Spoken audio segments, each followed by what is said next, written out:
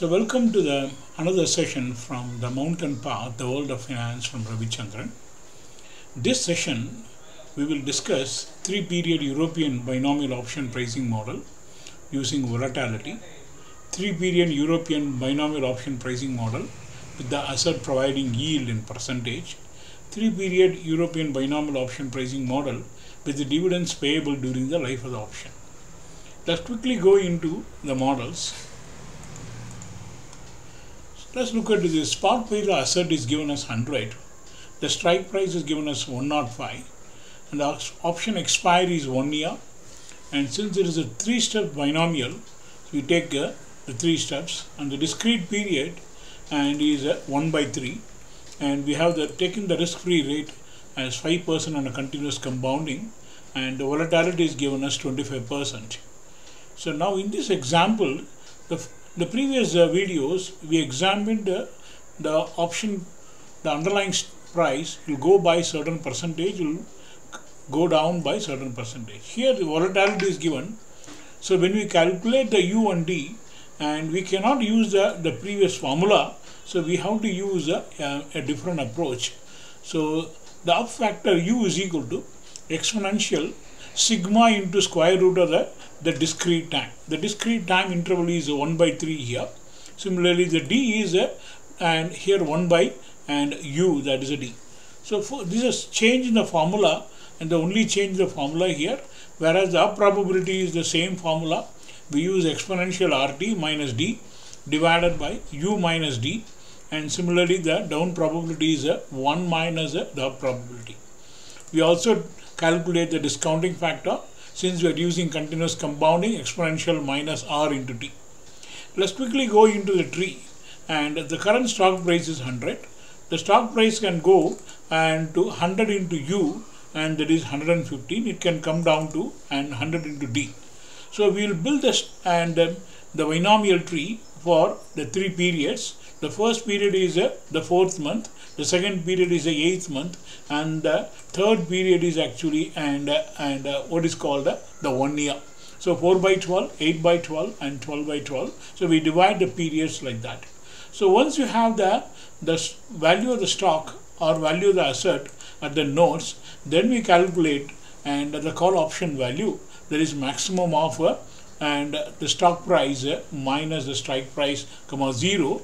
So here the option is in the money, here also is in the money, and here these last two nodes, the option is out of the money, X5 is out of the money, there is no value here.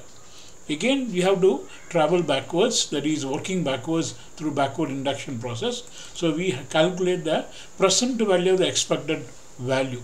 So the present value of expected value is nothing but 49.19 into up probability, 10.53 into down probability, multiplied by the discounting factor, we got 30.2. So similarly, we can calculate the similar values here. The present value, the expected value of this node. Similarly here, the present value is 0 here. Now again, when we go backwards, we have to calculate the present value of the expected value, that is 18.05. So the present value of the expected value is nothing but the 5.4 into the up probability, 0 into down probability into the discounting factor. Again, when we reach the current time, that is the present time, so the value of the call option is calculated. So the 3 period is a simplified and a backward and induction process. So we calculate the initial node value, then we calculate the call option value at the end node, then we actually travel, that is working backwards, we calculate the present value of the what is called the expected value of the option values. We can calculate the option values. Similarly, for a put option, everything remains same excepting the value of the put option at the end node. We need to calculate maximum of strike price minus the current value of the underlying assets. So we calculate the put option is X5 is worthless at these 2 nodes, and you can see only these 2 nodes you have the put option payoff value. Again we have to work backwards, 0 into up probability into 0 into down probability is 0. Then here 0 into up probability plus 18.4 into down probability multiplied by the discounting factor. So again working backwards, we reach the destination, actually we calculate the put option price. So we can check whether our calculation is correct using a what is called using the Python code also. We'll get the exact value if you run the Python code actually, and for the same thing. Let's quickly go into run the Python code for this 2 and 3 period binomial option with the yield, and the Python code gives you the exact calculation that we obtained in our Excel formulas. Okay, you can see that we got the call option value is 10.56 here, and the put option value is and 10.44 here. So we can always check our calculation is absolutely perfect using the Python code also. Let's quickly go into the next model. So far we have not discussed how do you calculate a 3 period European binomial option using yield. When an underlying asset and yields and a 2% yield an annual basis, that means and how do you calculate in the binomial and call option and put option using the 3 period binomial. Here we need to do only a little adjustment here. When you calculate, all the other steps remain same. So the first thing is that the U and D calculations remain same. And since volatility is given, yield is given, so the U is nothing but exponential sigma into square root of the delta time or the discrete time. Here the D is nothing but 1 by U. So only one change you have to calculate, that is nothing but when you calculate the probability, normally we calculate exponential RT minus D divided by U minus D. Here what we do is we subtract the yield from the risk-free rate of interest. So that means the risk-free rate of interest is given as 5%, 5% minus 2% into the delta T, and that is exponential RT minus D divided by U minus D. So only one small change you have to do, only one area, and then the downside probability is nothing but 1 minus upside probability. The discounting factor is exponential minus and R into T. So that's everything remains the same. So look at that, and here we have taken the spot price is 100, the strike price is 105, the option expiry is 1 year, and the steps is 3 steps. So the discrete period is 0.33 here, and the RFR is 5%. So with this value we can calculate the stock from 100 can go into and S into U, that is 115.53, S into D, that is nothing but 86.56. Similarly at the and a second period, here look at this one, we have calculated 1 year. 1 year is divided into 3 periods, 4 by 12, 8 by 12 and 12 by 12. These are all the time nodes. So at the 4th month, end of the 4th month, this is a value. At the end of the 8th month, yes, the spot price 100 is multiplied into and this 133.7. You can check it actually. It's very easy to calculate the node values, or you can simply put SU square actually. That will also gives you the same value. So that means we are able to get the values of the nodes. Similarly, the last node SU, or you can calculate 133.47 into the U. So once you fix the values, then the next is we need to calculate since it is a call option, calculate the call payoff value, which is nothing but the maximum of the node value minus the strike price, 0. So once you can see that the top nodes have in the money, we can see 154.19 minus 105 the strike price. Okay, and that's why we have actually intrinsic value. The last two nodes don't have intrinsic value, it expires out of the money. Now again we calculate the present value and expected value. So it's nothing but the 49.19 into upside probability and then 10.53 into downside probability multiplied by the discounting factor. So we calculate the present value or the expected value at these nodes. Again we'll travel backwards from 8th month to the 4th month. We calculate the present value of the expected value with the same methodology. Again we reach the current position, the time t0. We calculate what is called the call option value, and similarly we can calculate the put option value. So the call option, put option only difference here, and at the end node we calculate the put option payoff value, whereas a call option we calculate the call option payoff value. So the 3 period binomial option and is with the yield, the only small adjustment we have to do, that means for the calculating the upside probability. Let's quickly go into how do we calculate when and a dividend is given, a dollar value in dividend is given which is payable. Let's look at this one. The current stock price is 50, the strike price is given as 49, and the option expires in the 9th month, after 9 months. So we'll take the 3 steps. That means for every and 0.25, that means 3 months, 6 months, 9 months is the time intervals we have taken, and the risk-free rate of interest is continuous compounding 5%, and let's take the volatility is 30%.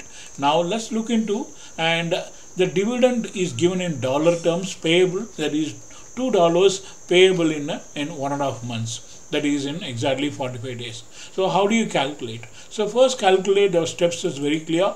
Calculate the u and the d factors. U is nothing but exponential sigma into the delta t, square root of delta t. Similarly, d is a 1 by d. So that means once you fix the u and d value, then again we need to calculate the up probability. There is no difference here. Exponential rt minus d and divided by u minus d. Similarly, the downside probability is nothing but 1 minus upside probability. Calculate the discounting factor, exponential minus 5% into the discrete time. So there is no change here. Where we are going to change? So first we have to calculate the adjusted stock price to that. So we calculate the present value of the dividend. So the dividend is payable $2 payable in 1.5 months. So calculate the present value of the dividends. That is nothing but 2 into exponential minus r into the time. That is 1.5 months divided by 12. So you'll get 1.988. So now we subtract the present value from from the spot price. The spot price is 50. So the present value of dividend is subtracted. So going forward, we will use only the adjusted spot price to calculate and put it in our tree. So instead of starting with the current spot price of 50, we'll start with the adjusted stock price of 48.01. So now we calculate the rest of the tree. We have to construct the tree exactly like that. And for the first period and for the 3 months, S into U and S into D. For the second period, 6 months, S into U into U. Here S into U into D. Here S into D into D. Again for the last, that is the 9th month, S U U U cubed. So you construct the nodes correctly. Then since there is a call off value, maximum of the call value minus the payoff value minus the strike price, 0. So find out these two nodes. You can see that it has got intrinsic value, and our strike price is 49. We can see that 75.3 minus 49 is 26.3. 55.78 minus 49 is 6.8. So these things actually expires out of the money. Maximum of 41.32 minus 49 is 0. Maximum of 30.61 minus 49 comes 0. So we calculate the end nodes, the call option payoff value. Then we have to work backwards, and the process is backward induction. So we calculate the present value of the expected value, and that is nothing but the expected value multiplied by the discount rate we have already calculated. So similarly for the other nodes we calculate that. Again traveling from the 6 month to 3 months, calculate the present value of the expected values. Then again travel backwards to the current period time T0, we'll get the call option price. So when a dollar is given, only adjustment we have to do is calculate the adjusted stock price and build the tree accordingly. So we can similarly for the put option, you have to calculate the payoff for the put option, which is nothing but maximum strike price minus the put and the value at the end node value. Then you have to work backwards.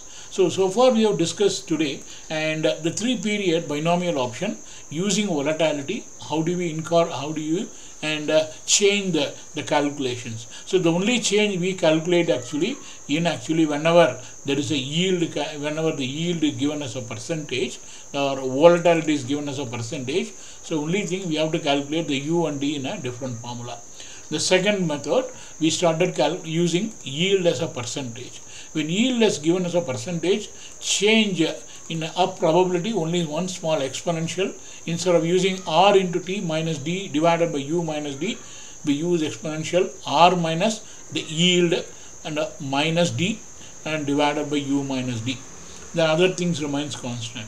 If that same dividend is given as a dollar dividend, calculate the present value of the dividend, subtract the present value of the dividend from the current stock price and calculate the adjusted stock price. So use it in the build the tree starting from the adjusted stock price, then proceed normally. So in the next video we will discuss a 3-period American call option and put options and with some modification. Thank you for listening. Welcome.